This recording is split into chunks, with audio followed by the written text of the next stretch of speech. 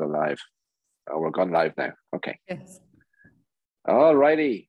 Come on in. Say hello to Martina. Martina, people are going to come in now, and Zena's going live on Facebook, so we know we're live on Facebook as well. Right. So just tell us a little bit before we get started, right?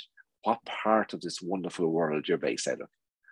I'm based in Växjö. It's a mid-sized town, but close to 100,000 in the, not way south, but in the southern part of Sweden. So pretty good. Nice connections to both Stockholm and, you know, Denmark, Copenhagen, flying out of Copenhagen. So it's pretty convenient. All right. And how are things in Sweden right now? Like, it's pretty good. Yeah. Work-wise, it's going well. And we have some nice weather last few days. Thank God. It's been warm and lovely. So everybody's turning out happy about that. Very good. Very good. So guys, now that you're joining us, Ron, big hello to you. Ron's joined us, Martina, all the way from Dallas and Texas. So good to see you, Ron. So guys, tell us in the chat, just make sure you are talking to host and panelists. And if you have any questions as we go through that you have for Martina as we go through this interview, just put them in the chat and we'll deal with them. So Martina, I'm going to go backwards, right? So I want to go all the way back to when you were a little girl and you realized that you wanted to be an artist, right? Just talk to us about that, always wanting to be an artist. As a kid, I loved to draw and sketch and do paintings, and I did it quite a lot. My mom had some real talent, and I wanted to be like her, and I did a lot of paintings, and I was also writing, but the paintings and the drawing was a big part of my life. And growing up in school, I kept on doing that. And just as I was finishing high school, we had, you know, art as a class. And I remember to go into my teacher to get my final grade, and he was going to look through my portfolio. And mine was like three times bigger, thicker than everybody else's, because I put some extra work in there because I wanted him to see it. And he flipped through it and he sat silent through the whole thing. And when he was finished, he closed the book and he said, "Well, Martina, I believe you are my student with the most ambition and the least talent." Wow. Okay. That's what I got. And I was like, oh, okay. But at the same time, I was on my way to United States to be an au pair, a nanny. And as I graduated, my parents gave me a camera for a graduation present. And that was one of those early, with a self-timer that you can take, you know, and of course, with film, this is about 30 years ago. A little bit more. And you're not that old. Go away with that. You're only joking. Yes, I am. Oh my God. So anyway, I came to the States, to California, to a beautiful place I lived in. And I took so many pictures. And I realized, this is, of course, I've been analyzing this, you know, going through life, but I realized early that I did not want to take pictures of dead things. I wanted to put somebody in there. So either I had the hugest ego or I just wanted a person in there, because I had that self-timer on and I jumped in front of it and I was posing and I was putting myself in all these positions, and I was, you know, just getting on with my friends and telling them how to pose and everything. So it sort of started there as an 18-year-old. And I came home for my first year with like 10 albums of pictures after 1 year in California. Then I went back to California as a nanny. And then I didn't want to be a nanny anymore. And I decided I need to go to school to stay in California. And then I had to really analyze myself. What can I do? What am I good at? Because I wanted a profession. I wanted something to pay the bills. I just don't want to take school classes and just spend money. I wanted something real to hold on to. So I looked into photography and I realized that I'm a pretty decent photographer, even if it was like with a date stamp on my pictures and very casual images. But I went to school and I found my home there. I realized that I could make my pictures with the camera, because I don't have the talent of making pictures with my hands, with paintings. And even when I cut my backdrops, I cannot cut it in a straight line, because I'm literally, it's not in me. So the camera was my way to start making pictures. Okay. And your love for art, okay, so that you learned as a child, and you did all that artwork. Does that help you today in your photography? How does that feed into your photography? Well, when I went back home after finishing school of photography, and I went back home and I started my studio, it was sort of like on a whim, I have to say, because I thought I was going to be home in my town in Sweden for maybe like a year and then go back to the States. So when I saw this studio place that was available, I figured that I could have a studio for a year, make some money, and then go back. And I told my dad and my mom, and my dad was like, well, you can't just open a studio if you don't have any clients. And I was like, I don't get any clients if I don't have a studio. So, and that way it was, we opened up, and it's actually this fall coming up, it's 25 years ago, I opened up that studio. And I've been full-time ever since. And so in the beginning, I was shooting everything. Well, not products. I mean, I knew early on that I was a people photographer, but I was shooting weddings and babies and families and commercial work as well. And that was kind of fresh idea at that time, because in my town, you were either a portrait photographer or a commercial photographer. And I just came in and I say, well, I'm a people photographer, so why can't I do both? And that was quite different. So I had, my portraits had sort of a commercial feel to it. And in the commercial business, I was really good at handling people, like in industries or with products, whatever. So my business really took off quite quickly because there was a niche there that I just happened to fall into, which was very successful. But then many years later, when I think it was a little bit after the digital revolution, that I decided that I want something that's very special to me, that nobody can really copy, because by that time, so many people were pretty decent with their cameras, the digital cameras. And I figured that I need to find something that's just for me. And then I started looking around, what kind of style do I like that's out there? And I started doing research of what's speaking to me. And I found these, it was not in Sweden back then, but I found it internationally where I can follow people and study the way they shot their images. And I started to develop my art portraits. It's probably 5 or 6 years ago now. And at that time, nobody knew what they were, that there was actually a business for it. So I had to really produce a lot of images and a lot of personal projects to sort of convince people that this is something you can buy and you can make for yourself. So that's what I've been doing the last few years, just perfecting that business part of my art portraits. Okay, Martina. So I'd love to deep dive into that if we could a little bit. So it's a fascinating journey. And what I love is that, you started out as, if I take a medical term, as a GP, right? And now you're a surgeon, right? You're specializing in a certain area. So, but I'd love to just explore how you went about that journey in terms of discovering, who was your ideal client and what you wanted your photographic art to do for them. So can you talk to us a little bit about that road to discovery? Like, why did you decide to go that route rather than going the commercial route or the newborn route? What did that look like? Well, actually, just to touch upon the newborns, I think that I was onto the newborns as well at the same time, because I believe that they have that, the styling and the artsy look of it. But to be honest, I wasn't that great at it, especially if the baby weren't really, well, I can't say well behaved because they're babies, but if it wasn't going that great, I can feel myself not delivering the quality and the level of work that I wanted to deliver to my people, my clients. So I decided just a couple of years ago that I wanted to fade out the newborns because I didn't feel like I wanted to master it. I could have, but it wasn't for me. So I faded that out and I just concentrate on, from 8 years and up. But that was a newborn birth. When I first started, I think that the style attracted me first.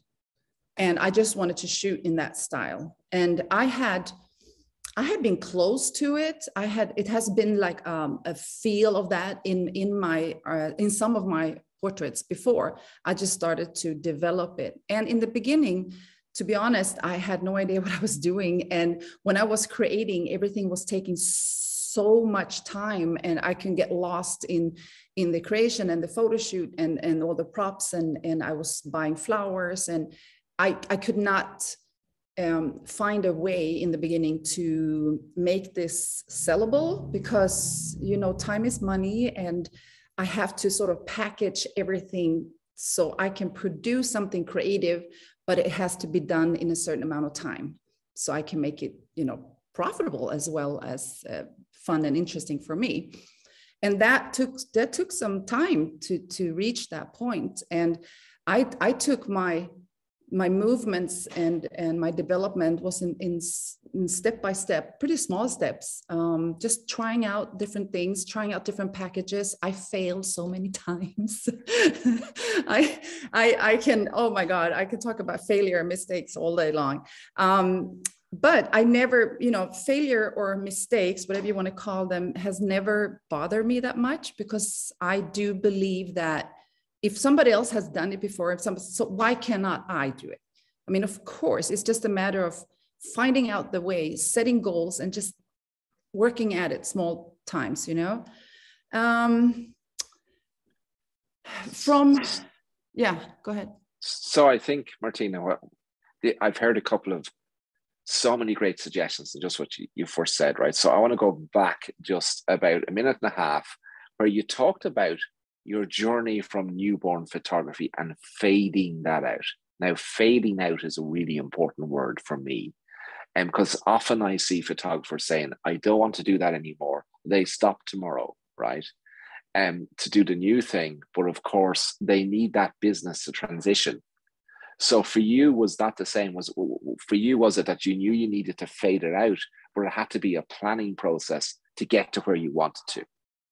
It's definitely a planning process, but I think it was not super well thought out. It was a feeling that I had inside that I wasn't happy when I was doing it. When I came home after a newborn session, I wasn't happy. When I come home now after my fine art, I'm literally on a high. Most of the time. So I knew that something wasn't sitting right with me. So it was a lot of thinking about it, and I kept it going. Even if I had in my mind been thinking about, I need to quit this, I kept it going just to make really sure. And at the same time, building the other business. But of course, I've always had my eggs in not just one basket. So I still do commercial headshots. I still do corporate work. I don't do a lot of commercial work like advertising, because we don't have that much in this area. And like I guess for many photographers, the advertising agencies, stuff like that, they do have a lot of in-house productions. So that sort of just naturally faded out. And my weddings, I was still doing my weddings because that's a good income. But the same thing with that, I wasn't really happy. I love that people are dressed up and beautiful and all of that. And I could be creative for a small part of the day, but it was always very stressful and so many shots that you have to make. You have this list that you cannot miss. And I have noticed about myself that I work best if I can be a free creator. So I had to find a way to make that my everyday life, that I can be more of a free spirit when it comes to creativity. And weddings weren't that for me. So I think it was probably the pandemic, that when everything just slowed down, because I remember when 2020 hit and I had, all the weddings got canceled. I do believe that I had been sort of backing out a little bit. I only had like 3 or 4 full-day weddings booked that year, and they went out the way. And I decided when everything was gone, I did a couple of, like 2 hours during the day, the smaller ones that popped up later on during the pandemic. But since that sort of automatically went out the window, I decided not to go back to it. And the same with newborns. It was a time for me to start thinking about. So I just decided not to. And last year in January 2021, I sort of revamped my business, and I came across some fabulous product that I started using. Start with 3XM, I don't know. And who are they? Who are they? there was so many things that I just freshly, I rebranded my webpage and I redid a lot of things. And by that time I decided to not do the traditional newborns, but I do have clients that comes back that have their second and third child and they want to do the same thing. And I have been pretty strict with saying that I don't do the traditional ones, but I offer this instead. So I do like a mommy and me, daddy and me session with the newborn if they like to. And that way I sell in like a whole fine art session. And they will also get a few images of the baby alone, but more of the easy ones, like in a basket or something like that. So that session has been quite popular. And I also have great colleagues pretty close to this town, so I can refer them to some amazing photographers that I know will do my clients well, if I can refer them to them. So Martina, I have a question around that. Okay, so the newborns, just for quite often I see, and yes, you have a certain newborn style where it's just a newborn and they're in a basket, or all that photography. But quite often I see that newborn photographers who get those photographs of baby with dad, right? That mum wants to buy that. She may not know she wants it. She thinks she wants the frog pose and all that stuff. But when she actually sees those images of her partner holding that baby, that she wants that. Have you seen that in your business? Yeah. It's amazing. And the more I sort of have tightened my packages and how I sell them. And it's hard to use the word sell because it sometimes has a negative sound to it, but it is a part of selling. But how I present the session and how I want them to know how I build it up. I jokingly tell them during the consultation that, oh, we want to take pictures of you and the baby and then dad and the baby. And believe me, you will love this. And just prepare yourself, look at my product sheet because you're going to want them all, and that's my job. I'm just going to make great images and you want to buy them all. So I sort of prepare them for that. But like you said, there's not so many people that actually realize how emotional they get when they see those images, because the baby's in the baskets and the baby's naked and the baby's on the pillow. That's beautiful. But it's more of I don't know, it's not as personal as when you get to hold the baby. You can still make it fine art feeling to those images, just more of a connection with the family. So Martina, I want to just deep dive into your offerings, right? Because you've mentioned fine art a lot, right? But you also offer classical and you offer branding and you offer headshots, right? Yes. So can we just talk about your definition of the difference, say, between a fine art portrait and a classical portrait? Sure. I have, when they ask me for portraits, I give them two options. There's either the classical, and that's like a 45-minute session. They come in prepared. We do have a phone consultation before. We talk about colors, and I send them sometimes some links to clothing, and I explain that it's important that they sort of in harmony and what they wear. So I prep them pretty good, even if it's just a 45-minute session. And it's very suitable when you have the young kids. You have the 1-year-olds, the 2-year-olds, the 3-year-olds, you have the whole family, you have older siblings. People don't want to be hanging around too long with the photographer, like teenage boys around 14, So one of my selling points is like, I make it short and quick. Just tell your son, he'll be in and out of here real quick. So, but for those sessions, I think it's quite suitable to keep it very short. And they have to, like I said, come prepared. And sometimes one of those sessions could turn into a fine art feel. I have that happen, when the kids are just amazing, even if they're young and they sit still. And I was like, oh, let's just put a book in his hand or whatever. And I can just spontaneously add some fine art feel to it. And then in the edit, I'll just tweak it a little bit extra towards that fine art field. For me, the classical images are not as retouched. They're not as edited as the fine art is. So we move into the fine art. Then we have a session where it's on about 3 to 4 hours, and it's included styling with hair and makeup. And we also have an in-house consultation if they're able to make it to me, or we do a Zoom consultation, and we're talking about clothing, and I have plenty of dresses they can borrow, and they bring some of their own, and we talk about you want to have flowers in your hair. And with fine art, it is either like the magazine fashion sexy look, or we do like a romantic old masters oil painting kind of look to it. So they get to be in that decision how we design their shoot. And sometimes they choose both. Oh, I want this black dress, I want to be a little bit sexy, or underwear, and then I would love to go with the big tulle dresses with some flowers in my hair. And I don't mind. The more images I produce, the variations, the more they hopefully buy at the end.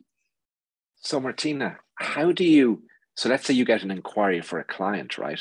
How do you explain to them that these are the offerings for them to choose which they might like? I'm fascinated about those inquiries that come in. How does your client make that decision? Are they making it on a time decision? Are they making it on an investment decision? Or is it a different decision? Well, first of all, it is. If you have a 2-year-old, I do not recommend a fine art session. We could sell it as far as mom comes in and start the fine art session by herself and then bring in the 2-year-old. We've done that, but that's very rare because they are usually in a situation where they just want images for grandma and grandpa.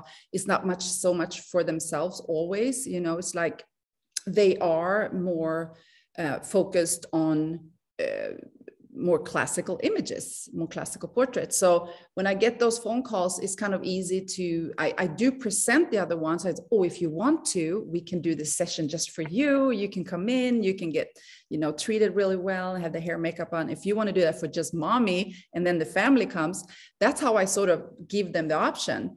And I had this conversation this morning with a client because her son is graduating, and he's like 19 years old. And she called me because she wants some graduation pictures. And I was like, oh, great.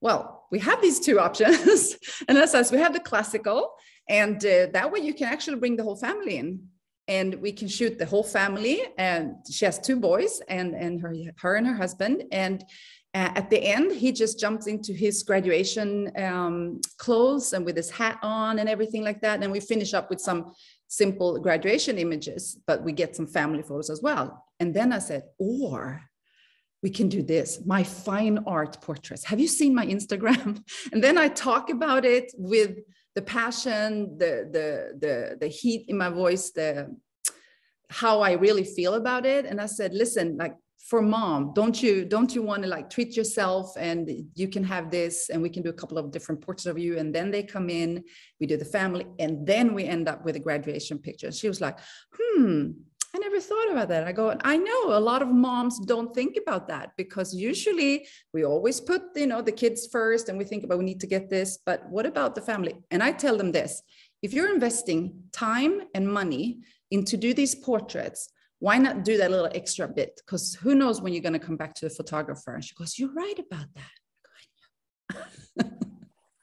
I love it. I love it.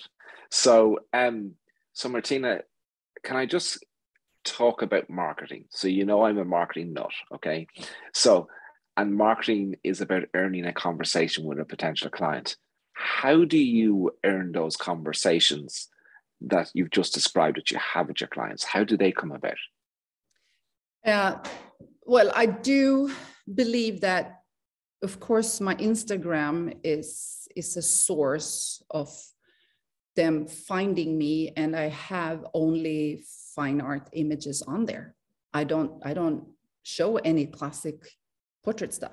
I show classic portrait stuff on my webpage.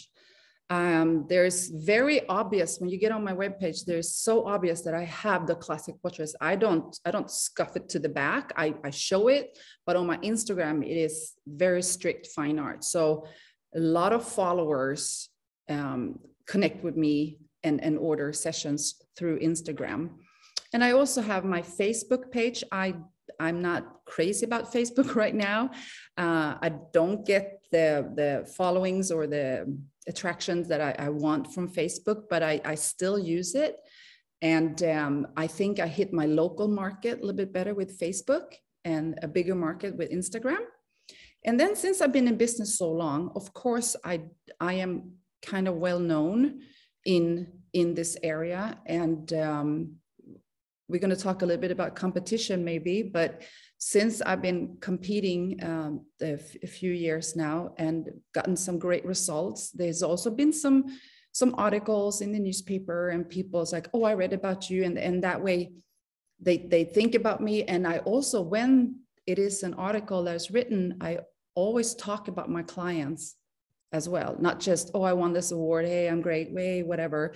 I do connect the process of entering competitions, how it makes me a better photographer, how it spills over to my business and for my portrait clients. And the great thing about that is I have also used quite a lot of my portrait clients in competitions and won some awards with client work, which is excellent for the branding and excellent for marketing, because these clients are super happy. So they sharing, oh, look at my maternity picture, Martina won, blah, blah, blah. And then her friends. So word of mouth, but a lot of social media, of course. Okay, so let us just rewind that. I want to deep dive into that. There was so many great ideas there, Martina. So the first step is, I think what you've told us is that, if you want a particular genre or style of photography, your Instagram should reflect just that. So there's Absolutely. no confusion. It's back to the surgeon idea. I mean, a brain surgeon, I'm not a GP. So that's one thing. And then the second thing is, I love a lot of photographers enter competition, and there's nothing wrong with that, right? But they're not client images or photographs that they've created or client art, right? So you've just explained their really key advantage of taking that approach is that it can become a PR engine for you. Because as you've just said, if you create a photographic art of actual clients, they're going to be excited that they've won this award too, right? They feel as if they're in collaboration to win that award, and therefore they spread the word. While if it was photographic competition, well, let me ask the question because I'm making an assumption. Don't make an assumption, Ronan. So I know that a lot of photographers, if they want to push the creative boundaries a little bit, they will, use a model or do that as well for that piece, and they can win awards as well. But are you a believer in that you should enter competition images that have both? Absolutely. No. Absolutely. Okay. Yeah, I do both. I take the opportunity to be creative with my client when I feel we have the time and the client is up for it and we're having a great session. And you never know.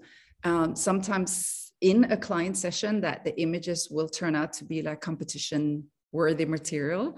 That has surprised me quite a few times throughout, especially last year, because I was so focused on business that I decided to take a step back on competition and not create so much because I didn't have the time. I was selling boxes, image boxes, so I didn't have the time. Just kidding. No, I was really focused on business. So I took a step back. And so of course, when I wanted to enter, but I didn't put too much pressure on myself. So when I went through my materials, I was, what can I bring to this competition? Then I realized there were some client work that was pretty awesome. And I think I have always entered client work, a certain amount of it. But last year was so obvious that because I didn't have a lot of new materials when it comes to that I created myself. And it did so well that I just loved it. And it spilled over a little bit to this year as well. And in London, it was awesome because there was a couple of actual client work there. Excellent. Because in London, right, you swept the boards. Like it was just, next award, Martina's in the top 3, and you won so many of those as well. So, and a number of those art images that you created, right, they were actually of clients as distinct from, okay. Yeah, absolutely.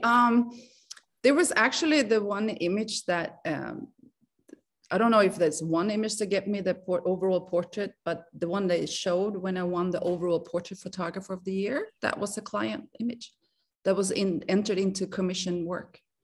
So I'm super grateful that I have come this far in my business, that I get to attract that type of client that are willing to experiment, because when they come into consultation, they just want the experience, and they've seen my stuff on Instagram and they don't know what to expect. And then we start creating, and when they go for my ideas, because usually we can design their shoot at the consultation, but I always tell them we're going to leave a little bit of option for spontaneous creativity. So if we get the feeling, I'm going to run and get this and that, and we're going to just create. And they go, oh yeah, that's fun. So we decide on clothing and colors and stuff, but the last finished little bit of craziness is just mostly spontaneous. All right. I love that. So Martina, I have a question for you. I know I've never asked anybody this before, but I have been suggesting for many years, right, that the industry should consider having a print competition that is of client images as well as what currently happens, right?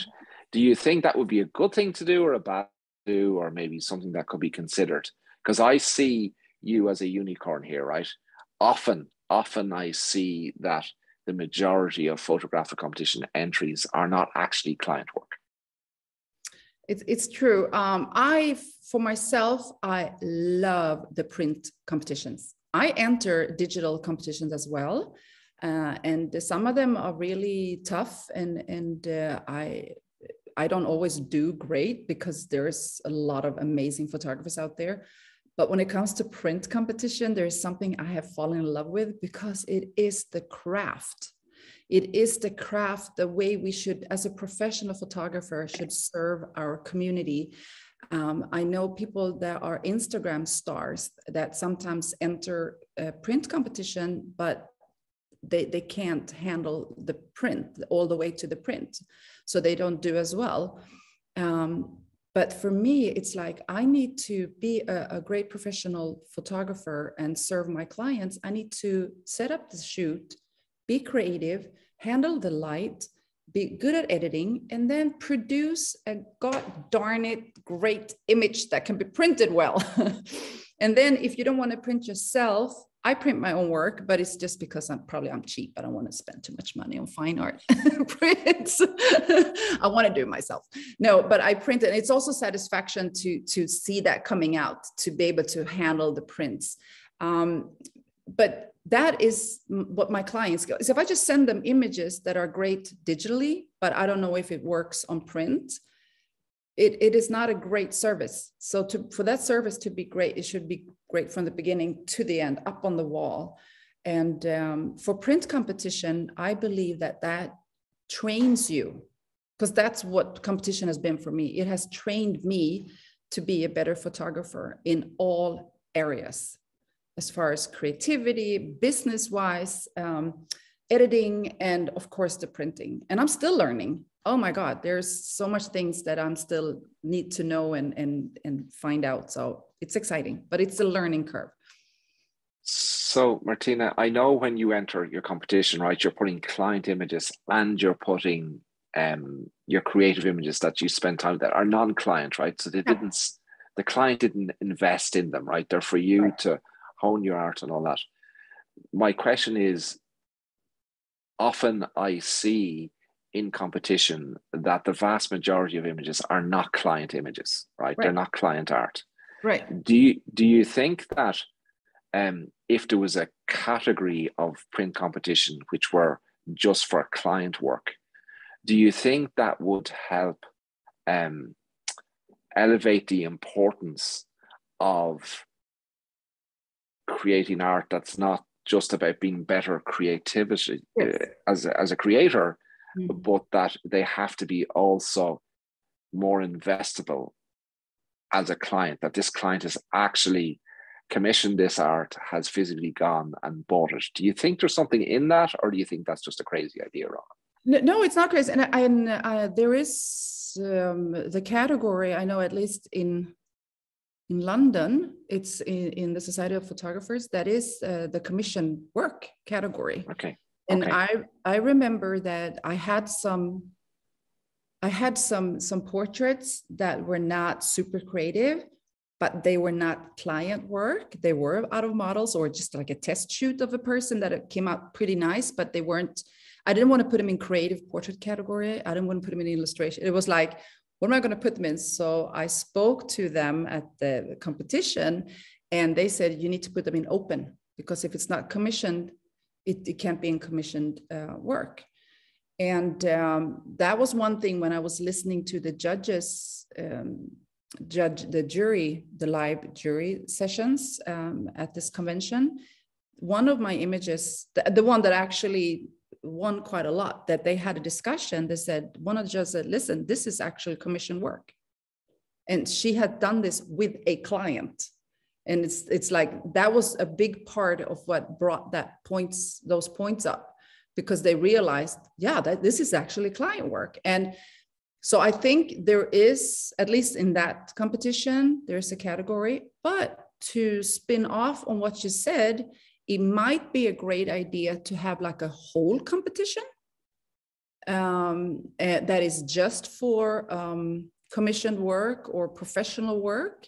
Because, you know, in some competition where you have your commercial categories, that you actually have to submit like a bill, like an invoice, to show that this is commissioned advertising work. So I think that if we can like do an extra competition to where print, commission work, actual client work, both commercially or reportage, magazine work, that you actually will raise the professional standard with that. I absolutely believe so. Excellent. All right. So Martina, can we go back to the other parts of your business, right? So you've got the headshots and you've got the branding. Can you just explain to people the difference between a headshot offering and a branding offering? Sure. It's pretty much almost the same basic setup as I have with my portraits. It's when you have a person calling you up for a business portrait, I inquire a little bit what they need it for. And you can tell real soon in the conversation that, oh, I work with this company. We're going to put like a little image on the web page and it needs to be against a white backdrop, whatever. And I go, oh, that's a headshot. Welcome. Join me. And it takes what, 15 to 20 minutes. They come in, we talk about, of course, I prep them and ask them about the clothing. And we do have a conversation about the companies. What does it look like? What do we need to follow? Some other images style. So those are headshots. And you can tell sometimes people just want the quick one. We can make them more attractive than just a plain one against the white one, but it's still a short, quick headshot. And there's one image included. They can always buy more, but it's like one image included. And then if I can hear on the phone that they have, or I ask them sometimes, or do you have a need for more images? Do you have a position where you sometimes talk to media? Are you often written about in the papers? Do you want to control how you look in the papers? Oh my God, when I ask them that, they'd be like, yes. Because usually, you know, today when the magazine, the papers have a pretty strange, you know, economy, they are struggling with, you know, economy. They don't usually have like the big photography staff that they used to have, when you can really rely that a professional photographer came out with a reporter and did a pretty decent picture of you. No, the reporter actually pulls up her or his mobile phone and take your pictures. And it's like wide angle, nose is getting big, you know, you get all, you know, messy and everything. So many people have experienced sort of bad images that has been, you know, published. And if I ask them, I says, do you have a need for more than one image? Do you have a need for different kind of images? And they says, well, I actually do. There could be CEOs that want to be very strict in some images. They can be casual in one. They want to be, sometimes they want to talk about good news, and then they want to be happy and it's like, yay, and sort of casual. And they want to be, you know, talking about problems and they can't be too happy. So if they have those needs, I am here to help them with that. And then I tell them I have this amazing photo shoot that we call personal branding. And then it's the same layup as I have for the fine art. You come in, we have a consultation, we go through the color schemes, we look at maybe your website, if there's a self-employed, or the company's website. We talk about colors and what kind of clothing and what kind of expressions, what kind of message do you need to convey in your images. And then I bring in a stylist. Makeup and hair is included, and they have up to 5 clothing changes. They're here for 3-4 hours. And in that package, I give them 3 digital images. And my thing is, what I do with the personal branding is kind of sneaky, is I tell them, well, since you're here, why don't you bring some private clothes as well? Why don't you take that dress you always want to be photographed in, or maybe you should just do some lingerie if you're up to it, you know? And I sort of tell them that a little bit of part of this branding, we can do some personal stuff. And what do you know?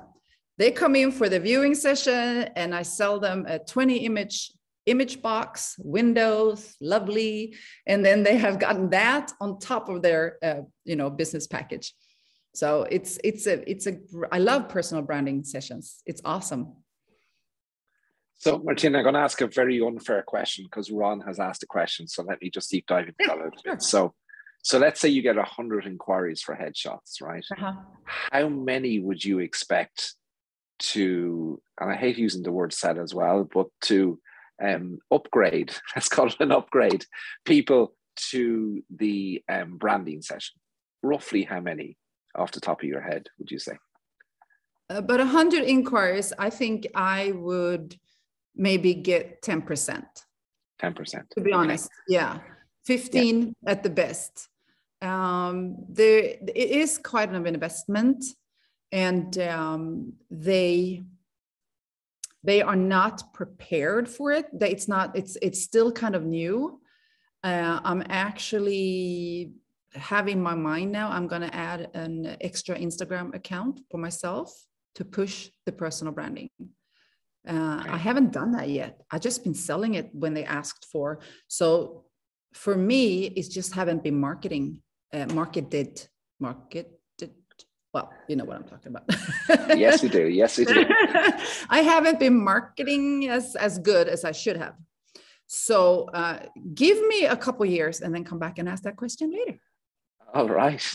And I'm curious then about how many of your clients, who go through the headshots or the personal branding will come in then to do the, the classical or the fine art portrait of the whole family?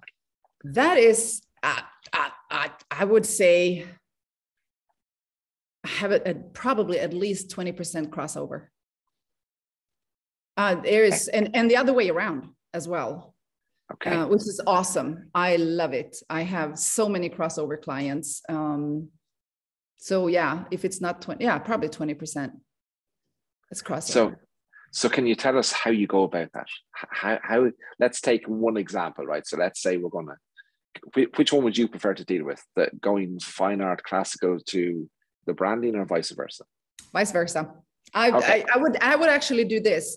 Sometimes I have people come in for just the classic headshots and we connect and we have fun, and it's a short, fun session and he's happy, or she, and walks out. And in my studio, I only show fine art images. And I also have a shelf as you walk out. That's my bragging shelf with a lot of awards on it.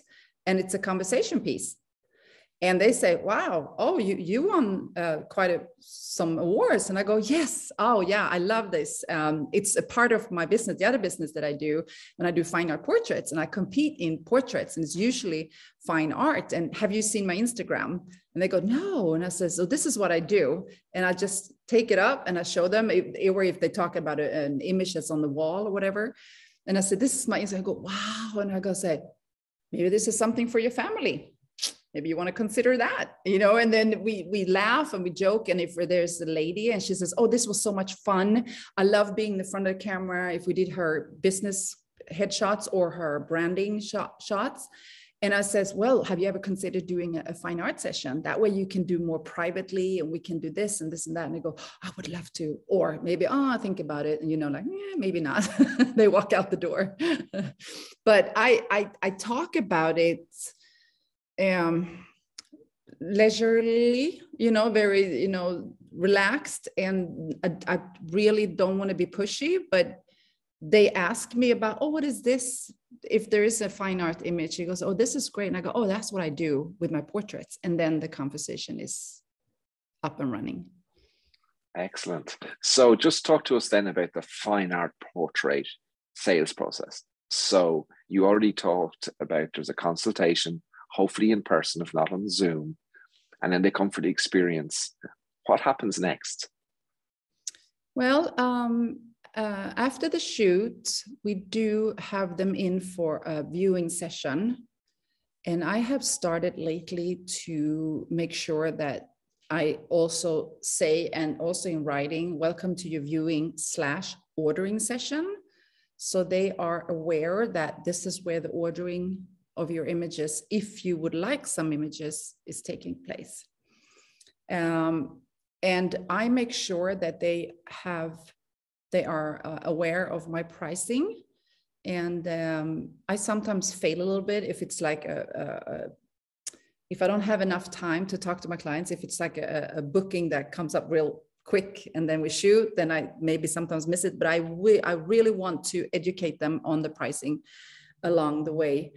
And when I do that, and when they have read and understood and we talked about it, and I try not to avoid the prices because I want it to be as clear as possible. And it has taken me some practicing, because before I started with that, I thought I was kind of uncomfortable mentioning, well, this package costs this and this costs that. And then I was like almost real quick, just like giving them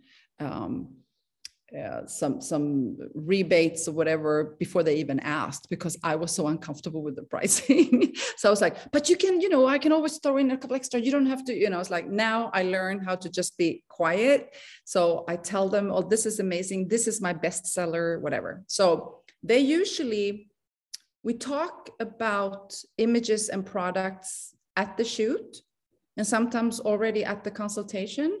So I said, have you felt this? And now we're talking about image boxes or a beautiful frame or whatever I have.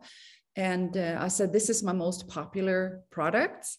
And I just started selling these and I'm so in love with them. I love this. And if you love many of your images, this is a great way to go. And so I said, just plant that in their heads. And then they come back for the viewing session. And I have prepared fine art. Okay, so when I do fine art during the session, when they're in makeup, when I'm photographing them, I'll take some short behind the scenes videos and I'll shoot them with the makeup artist, or when they get ready, or if I give them a glass of bubbly, I say, go and take that glass and say, I'm just going to test the lights. And then I'll take the mobile phone, and I shoot them. And I usually joke a little bit so I can get that laugh and smile and a little bit of connection, a little bit of action going on. So it's not just like somebody standing still and I'm taking pictures. I'm joking around a little bit. I get that. Yeah. Just like the other day, it was good music and we were standing like, oh yeah. And I could see my film was like this because I was dancing with her, but she was dancing. And I was like, I don't care. It's going to be fun anyway. So when I present the series of images to my clients at the viewing session, I make this little quick reel of pictures and I put my behind the scenes like in black and white. And then I make sure that I first show in chronological order, so where they put the makeup on, and then we do the first test. And then I show those images, not all of them. In those, that little reel, I might put 30, 40 images. and I actually edit maybe 2-3 of them. So I have not perfectly edited them, but at least showing some fine art edit on some of the images. But I just mix that up with unedited images as far as on this reel. So they see some behind the scenes shot, and then bam, bam, bam, a few images from that clothing change.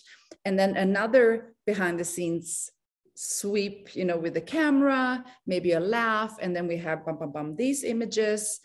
And at the end, and of course I put some great music to it. Music, you have to have music. And then at the end, most people are just like, oh, this is, especially moms, sometimes the dads too. So I think, Martina, that's, I think what you're doing there is you're allowing them, before they look at the images, to pick what they want to invest in. You're getting them to relive that amazing experience they had in the photo shoot. Would that be right? Yeah, it is a reminder, because it could be I'm trying to shorten this time, but for me, being by myself, running everything, I sometimes have at least 3 weeks, maybe 4 sometimes, before they are back in here. I should really shorten that time, but that's the reality right now. And just like you said, when I get that video going, they do connect with the feelings they had that day, and they get in an emotional stage where they are not just excited, but they have a warm feeling about seeing those images. And for me, it's not, of course, it's a selling technique, because I get them emotional over their images, but I get emotional too. I sometimes sit there, I have tears in my eyes, because I think this is a good reel. This is a good video. You know, I tell my husband sometimes when I made it, I walk out my bedroom and I go, this is going to be so good. I'm in tears. So I love it just as much as the clients, because I do, you know, it just wraps it up real good. And then we're done with the video and I says, how does that feel? And they're like, oh, this is exciting. Not all people are crying, but people are get excited. And I can't wait to see it. And I get, okay, so now we're going to go through all of them. And sometimes I have quite a few, but we're going to go through all of them one by one, kind of quickly, so you get to see the whole span. Then we're going to back up. And I want you to tell me what you think about, what you're interested in what kind of products, or what do you have plans? Is it wall art? Are we doing image boxes? What are your thoughts? So let's just go through the images first.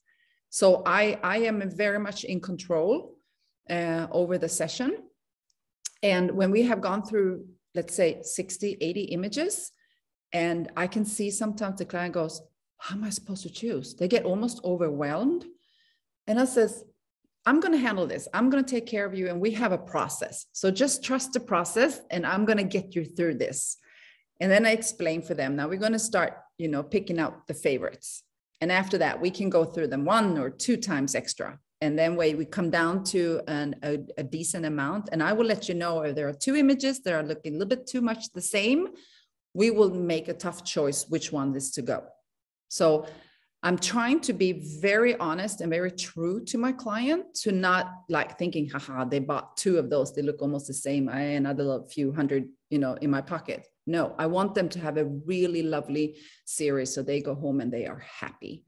And yeah, and then at the end, it's sometimes they are really struggling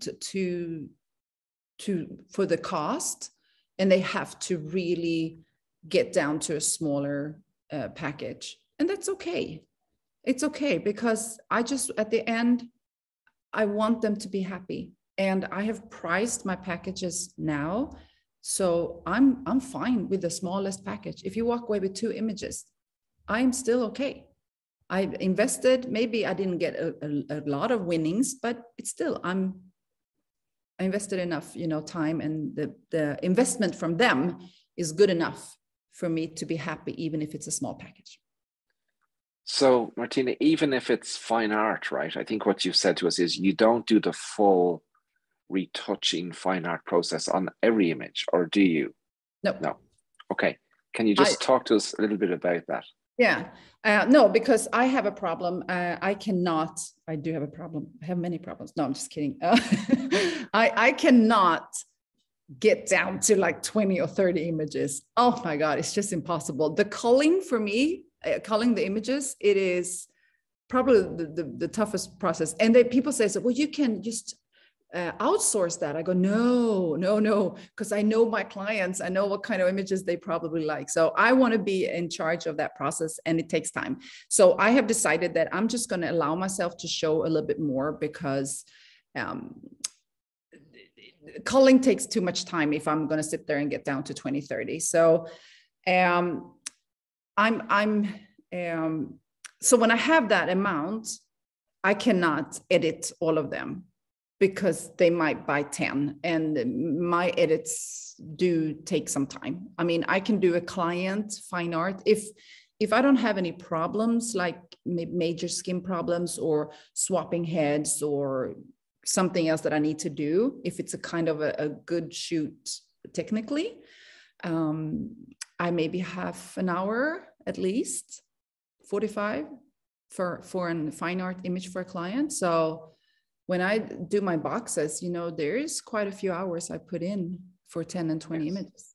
So I'll do a couple, 2, 3. And that way I also have a conversation start regarding how much edit they really want. And so I push my images kind of all the way, the ones I show that are edited. And then I says, do you like this far? Or do you want me to go like halfway, sort of. So they can see sometimes on these images they're edited, they see the first one unedited, and then they see like halfway through, and then they see the final one. And then I can ask them. And most of them says like, oh, we want it all. But some are just like, nah, maybe a little bit more natural. I go, okay, fine. That way I can still be a fine art feeling to it, but I don't have to go all the way. Yes, because you said at the very beginning, it's about the business, and you realize how important the business piece.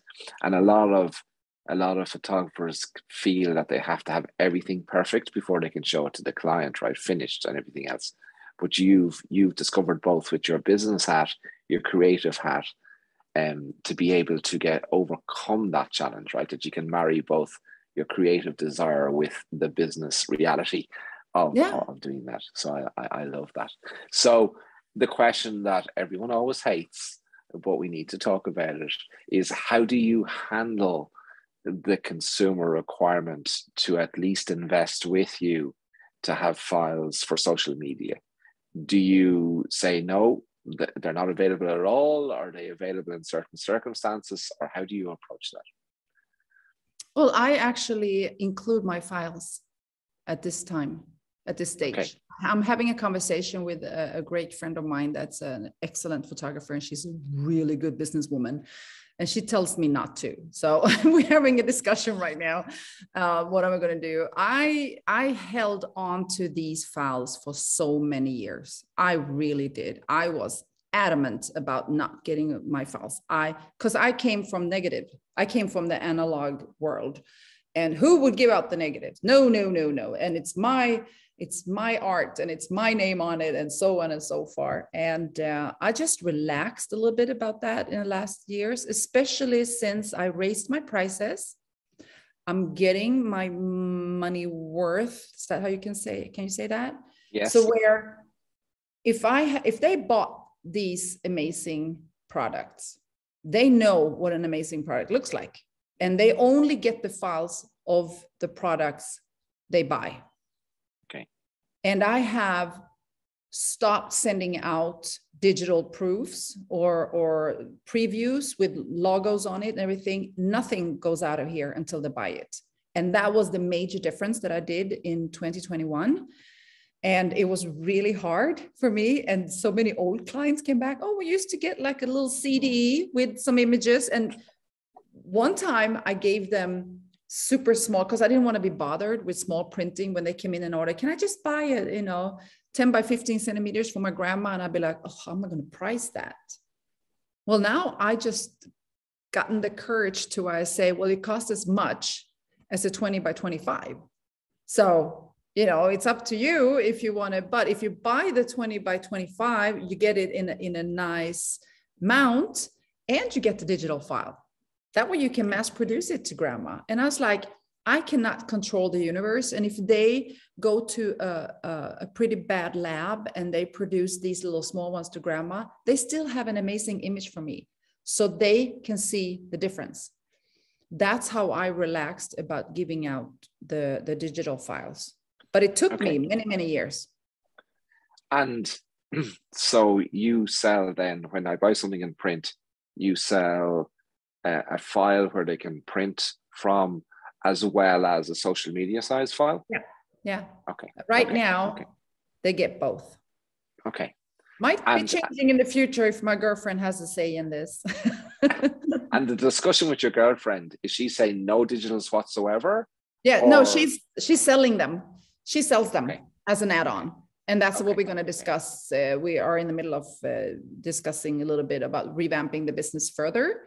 So that is a hot topic right now. What am I going to do in the future?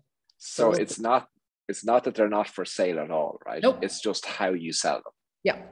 Okay. And that comes, that as well comes with hopefully attaching a product to it. That's how I want it, because I am so product focused.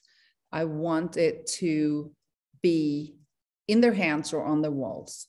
I've been in business for so many years, and I tell you that I meet, not anymore, not since I stopped sending out previews with logos on it or doing online galleries. When I stopped all of that, I have 100% buy rate. 100% of my client buy. And that was not the case before. So many people came in, they did their shoot. I sent them a USB with previews with logos right over it. First of all, they posted that, you know, unedited, logo straight over it, and they didn't care. They were so happy, or they just didn't do anything about it. Even if I sent some emails out and go, oh, we're having a special this month, come in and you know, do those products that you always want to order. You get this and this for that. And people still didn't show up because life happens. You put that USB. And also another thing is, when you have a lot of images that I usually do to show them, it gets overwhelming. Just like I see my people here on the couch when they have seen the video or they've gone through the images, they go, so how am I going to choose? And then imagine them being in their house and they look at all these images going, oh my God, how am I going to choose? Then I'm not there holding their hands, giving them the process to come down to a series of images that are wonderful. So taking that away changed my business, seriously. So Martina, I can't believe that hour has flown. What? Thank you. Are you serious? Yeah, it's just disappeared. But we've a lot of people asking in the questions, how do we get more of you? And I know you do have an offering for photographers, where we've had questions about lighting and posing and a whole other questions in there.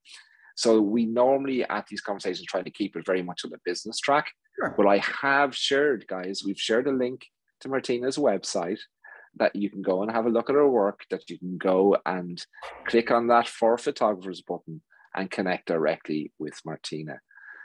So thank you so much for sharing. Congratulations on the amazing business you have created. Thank you. And I love the way you have merged your creativity and turned it into a business, right? Because that's how we, as an industry, amplify the difference our work makes to our clients, is we have to be able to merge those two, which often competing things, that creativity with the business side, to make a real difference to people's lives. It is. So thank you so much. Thank you for joining us from Sweden. I would never have guessed that English is not your first language. You're amazing. You were amazing. It puts all of us in shame, you know, that it really does. It really does. Those early years in California, you know. Okay. Okay. Well, thank you so much, Martina. Thank you. Thank you for sharing. I know everyone has really enjoyed it. So stay safe, stay healthy, everybody. And we'll see you again soon. Looking forward to see you again. Bye.